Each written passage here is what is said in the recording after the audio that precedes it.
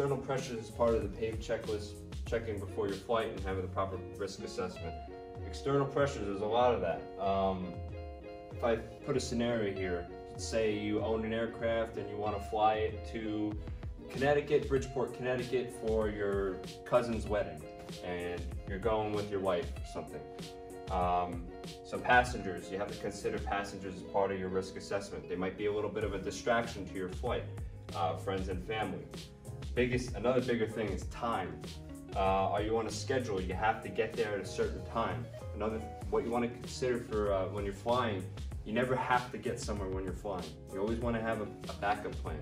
If you're going on any cross country, you want to make sure you have some essentials with you, because you never know. So the airport could close on you all of a sudden when you're getting fuel, and you might get stuck there, or weather might come in. I've had it happen to myself where adverse weather came in and you get stuck at the airport and you can't do anything about it. You can't get there-itis. So you want to always have a plan B. Money. Obviously money is a concern too. You might want to go to an airport that has cheaper fuel during your flight, but you never want to have to get there. And obviously aviation is a little bit more expensive than other modes of transportation, but it also has its flexibility, and it's easier sometimes and quicker. So there's some natural causes that can occur, like you have to use the restroom during your flight, so you have to consider that for your flight, especially if you're going on a longer cross country. Had it happen on a cross country flight before, 2.5 hours into the leg. So you want to consider that when you're choosing how long you want to fly, and if you want to make any pit stops along the way. Of course, you're going to need fuel as well. You got to consider that. And along with that, you have hazardous attitudes, which is a really important part of your risk assessment. So for the hazardous attitudes, you have A, which is anti-authority. So for anti-authority, that's basically saying you're not following the rules and like the regulations, what the regulations say, such as minimum fuel required, or passenger currency, or your own currency. So the proper antidote for anti-authority is to follow the rules. They're right, and it's the safest option. Again, in Heritage, we have a safety culture. Invulnerability is the idea of thinking that you're invincible and that it can't happen to you. So the proper antidote for that would be, it can happen to me, and you want to make sure you are more conservative in how you approach things and in your risk assessment. Next is impulsivity. Impulsivity being you're rushing. There's a tendency, especially in your training and just flying in general, to want to rush and get there-itis to get somewhere. So as I mentioned previously, you always want to have a backup plan.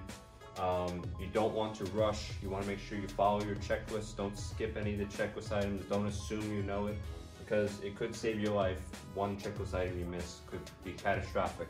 Or rushing to get somewhere, we've seen, has resulted in many accidents, C-fit accidents, and just any mechanical malfunctions. And like with JFK Jr., how he was rushing, had get there-itis to get to his destination in Martha's Vineyard. That's what happened. He got spatial disorientation. So impulsivity, you want to make sure you slow down. Next one we have is macho. Macho is really taking a lot of risk and chances that are unnecessary. So a common one I like to use is, let's say the minimum safe altitude over the beach in a non-congested area might be 500 feet over any person, vessel, structure. But then what happens is that you're at like 500 feet and someone's recording you on the ground at that low altitude buzzing over the beach. The FAA might consider that a bit of a macho attitude and also careless, reckless operation of the aircraft under 9113. So you want to consider that as part of macho, and just taking risks such as doing barrel rolls and different things in the airplane that might not be the safest option to do. Or showboating to your passengers, that's another thing in macho. So don't take risks and chances that are foolish. Be safe. Lastly, we have resignation. Resignation is in the idea, if you're in an emergency, that you want to basically give up and you feel like you're hopeless in any given scenario. So you want to always go back to your training and make sure that you're following that. because it'll kind of come second nature to you. And that's why we practice the emergency procedures in the airplane so many times, like engine fire and flight, electrical fire, emergency descent, steep spirals for commercial, and more. But the proper antidote for resignation is to make sure that you follow your procedures and know that you are pilot in command and you have authority of that aircraft.